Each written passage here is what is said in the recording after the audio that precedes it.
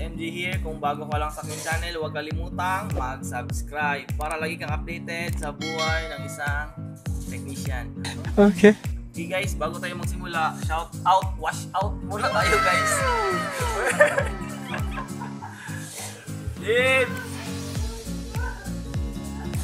So guys, hindi maklaro guys. Ang laki pero hindi maklaro. Yun!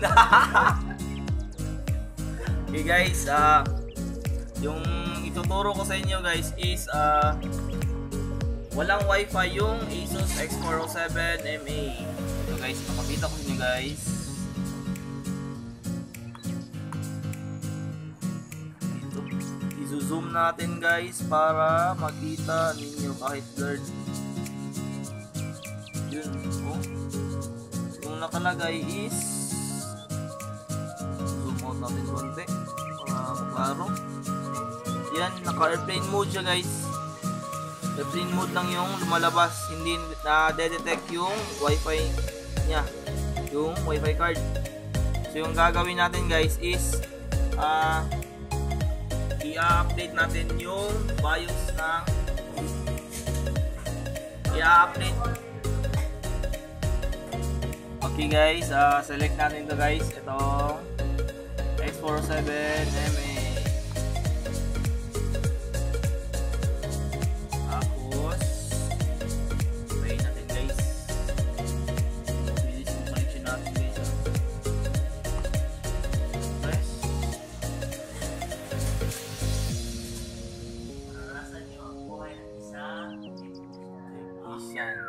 Okay kayo. Guys, antayin lang natin guys. Pupunta tayo dito sa support.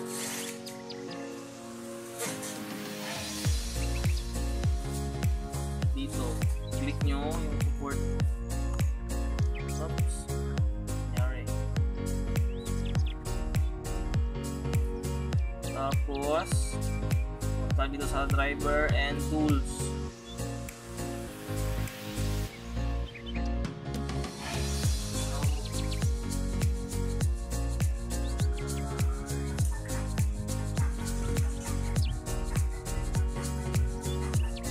Tapos select nyo Windows 10 64-bit. Tapos ito guys, yung BIOS nya guys, i-download nyo ito guys. Ito version 309. 309, click yung download.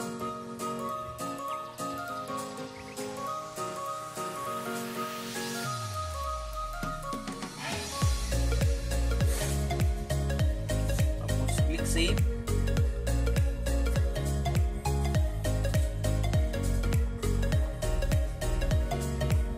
Then antayin natin na matapos yung download.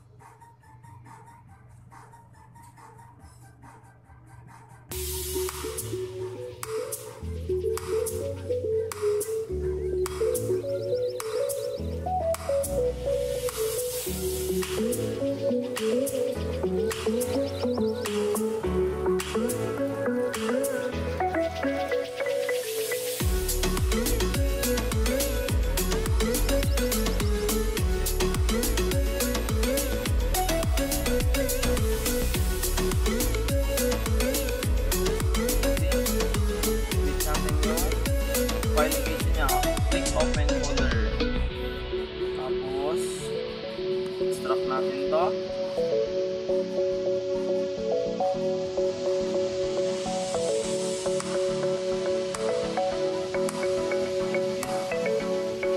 Copy natin to guys. Tapos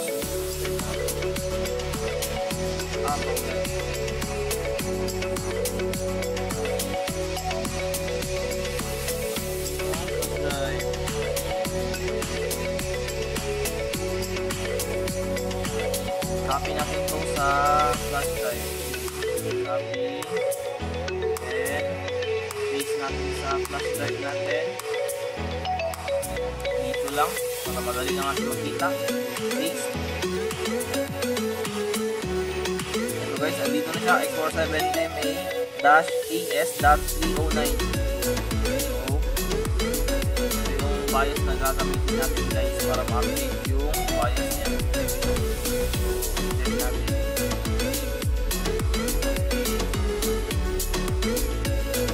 Subukan natin ito.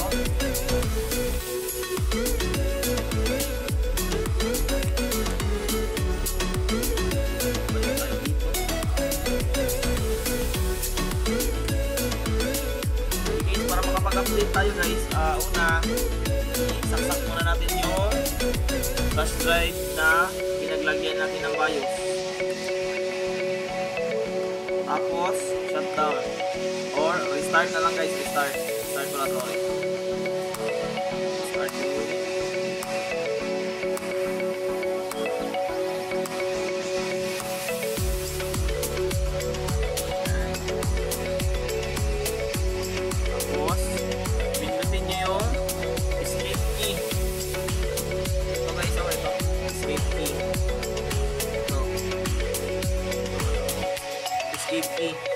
Para makapasok kayo dito sa menu. Tapos piliin nyo yung enter setup, then press F7, then punta kayo sa advance, tapos select nyo yung Asus Easy Flash 3 Utility.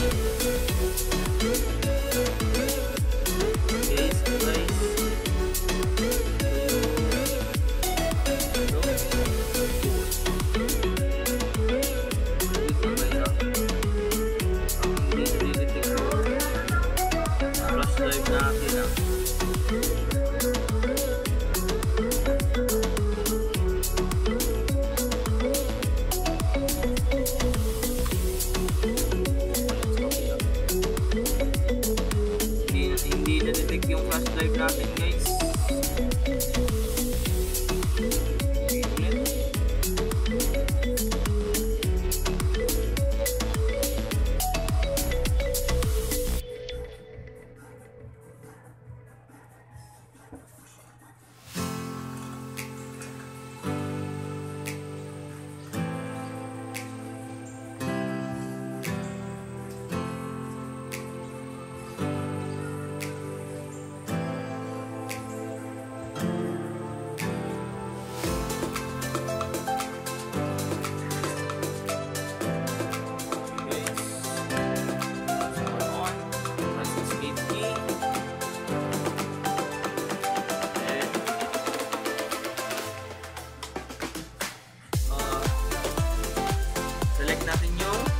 Setup para makapunta tayo sa BIOS.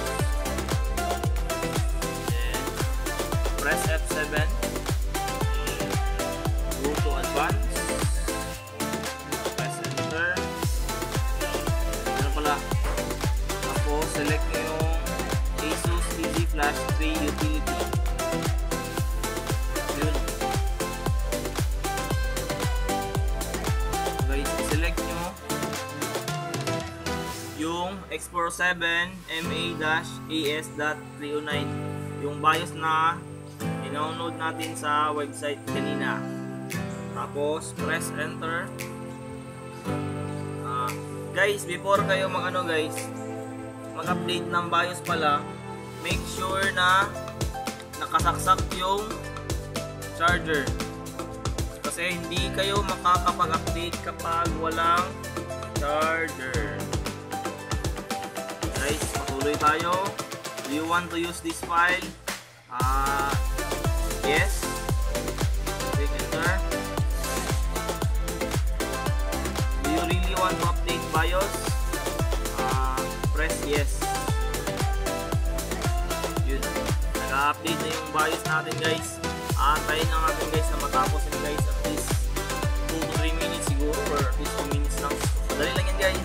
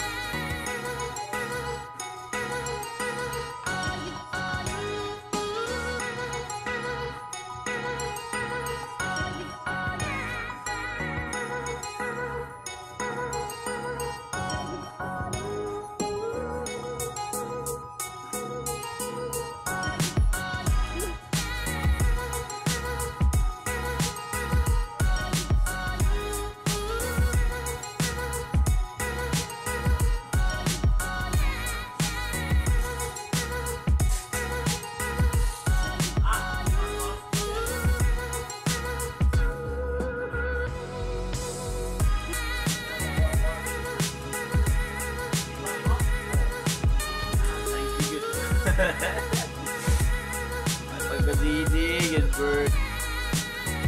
Okay guys, malapit na matapos guys. At antay-antay lang guys.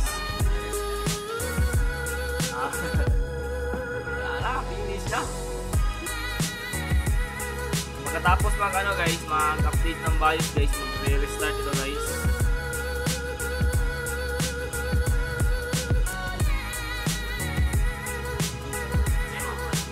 Check natin guys kung na-okay na ba yung Wi-Fi nya, kung ma-detect na ba yung Wi-Fi card nya.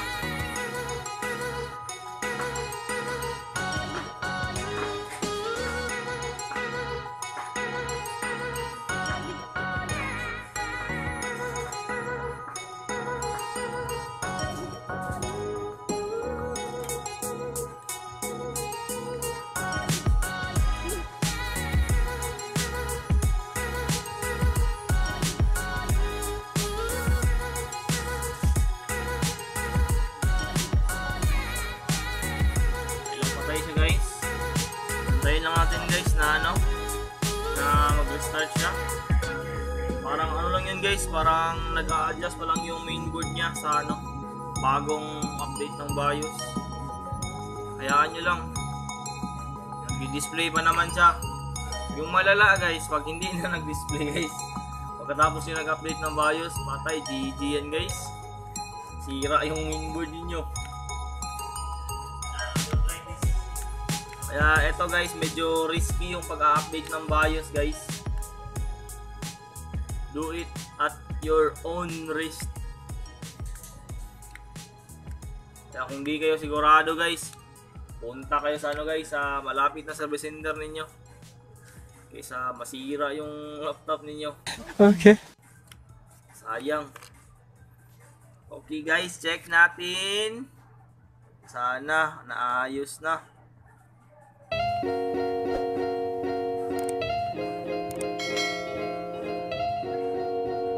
Yeah, meron na guys. Wow! Oh my God! Wow! Yun, meron na guys. From no Wi-Fi. Ngayon, nagka-Wi-Fi na siya guys. Na-detect na niya yung mga SSID, mga Wi-Fi. So, okay na guys. Problem solved. Ayos na yung laptop natin after mag-update ng BIOS. Pero guys, paalala lang po guys, medyo risky po yung pag-update ng BIOS. Okay.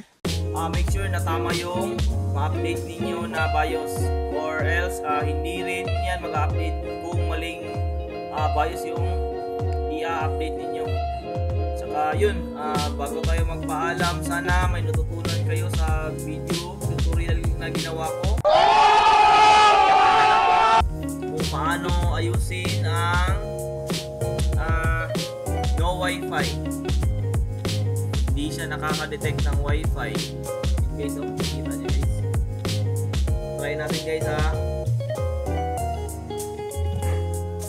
try na lang natin para legit talaga na okay na yung guys. Para simple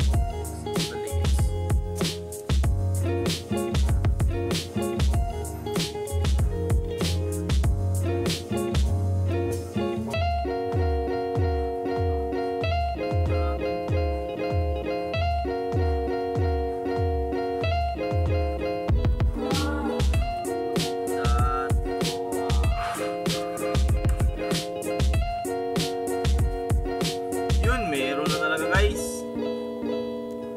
Laptop ninyo na walang Wi-Fi, yun lang yung gawin nyo guys.